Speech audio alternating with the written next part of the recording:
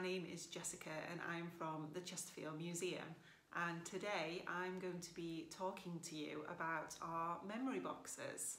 Today's memory box is called In the Kitchen and it is all about the memories of home cooking.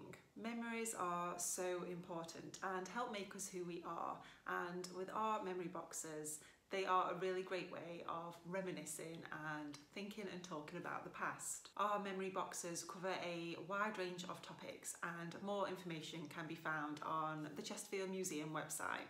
The objects in these boxes can help to rekindle old memories and allow people to open up about their lives. Throughout the video, I will be asking different questions about some of the objects in this memory box.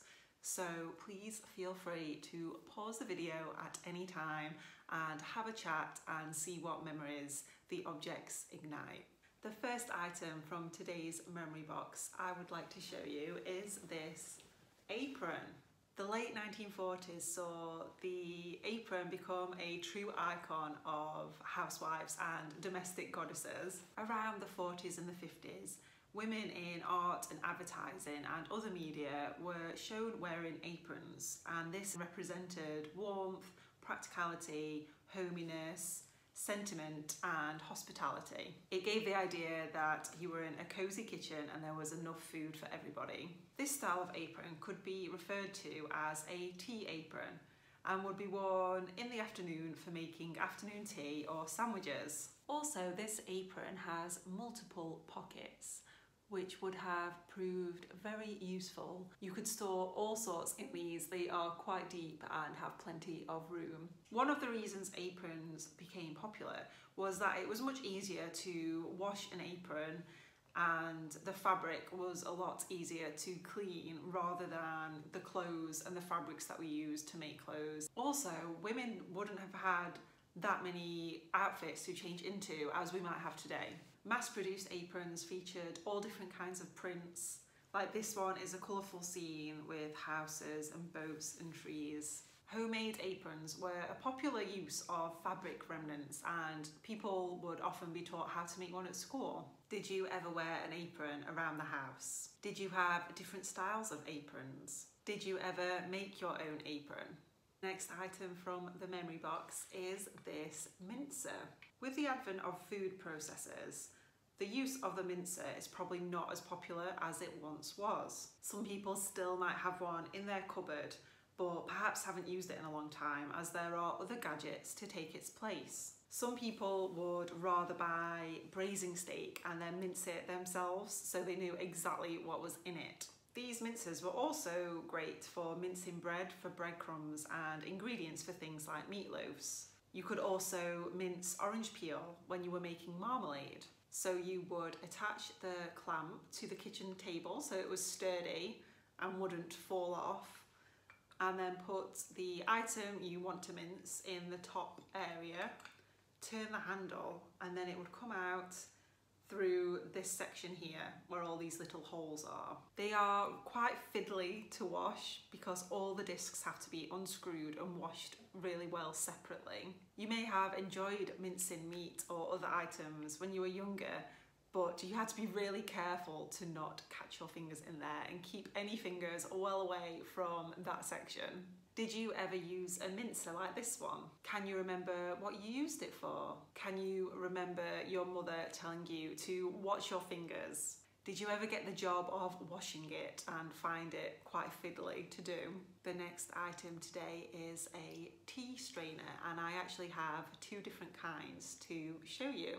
Before the arrival of tea bags, everybody would use a tea strainer. People would use fresh tea leaves rather than the tea bags we more likely use today. Though some people did just like to leave the tea leaves loose and let them sink to the bottom of the cup anyway. So this first one to show you is a basket style tea strainer. You still might find this kind of tea strainer in tea parlours today. So this style is designed to be placed on top of the cup. The tea leaves are in the teapot infusing with the water, and then when you pour the tea from the pot into the individual cup, the tea strainer will catch any tea leaves. You then remove it and enjoy your cup of tea. This other design of tea strainer, you would place the tea leaves inside the strainer and then place the strainer into your cup, allowing the leaves to infuse with the water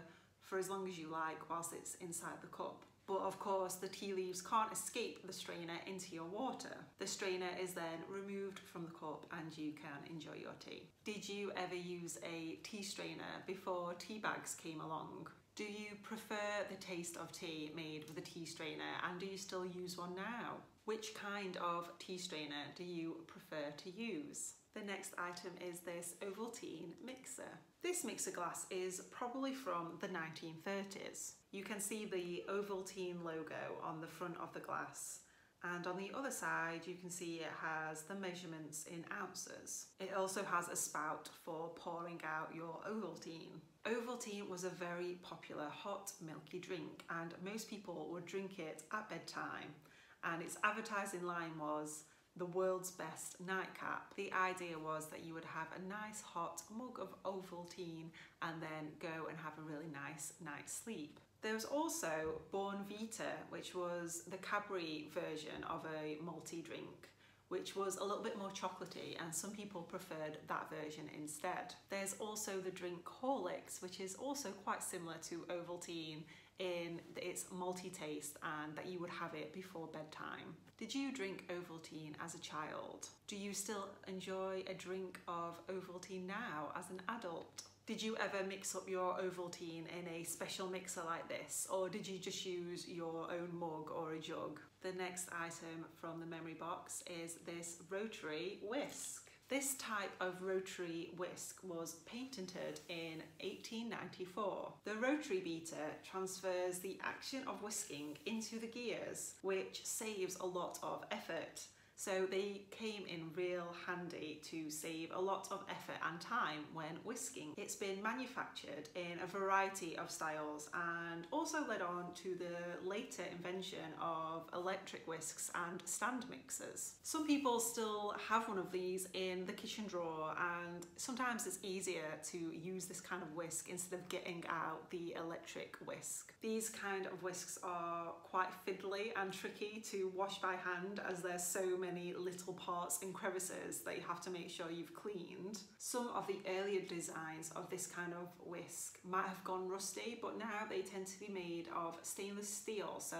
that's not very likely to happen anymore. Do you still use a whisk like this one, or do you prefer an electric whisk? Do you use it for whisking eggs or cream? Do you find it fiddly and awkward to clean these by hand? The final item to show you are these Trex cookbooks. At one time, a very large number of households would have had one of these. As you can see, these are two different editions made at different times. They have really good no-nonsense baking recipes, all using Trex, which is a vegetable shortening and can be used instead of animal fat or lard. It's also good to use if you're making your own pastry. It's actually not as popular today. People are more likely to use something like stock margarine in their baking and cooking. A lot of families in the past used Trex and relied on these recipes for quick and tasty meals. They now have a really good website with loads of recipes on it, so you can still cook with Trex and have the same reliable recipes, but just updated versions. Another popular cookbook that you might have had was a Bero flour cookbook that also had really reliable recipes in there that could be used for all different kinds of situations. Do you have a Trex cookbook on your shelves? Do you have any favourite recipes using Trex? Did you also have a Bero flour cookbook? That brings us to the end of today's memory box in the kitchen.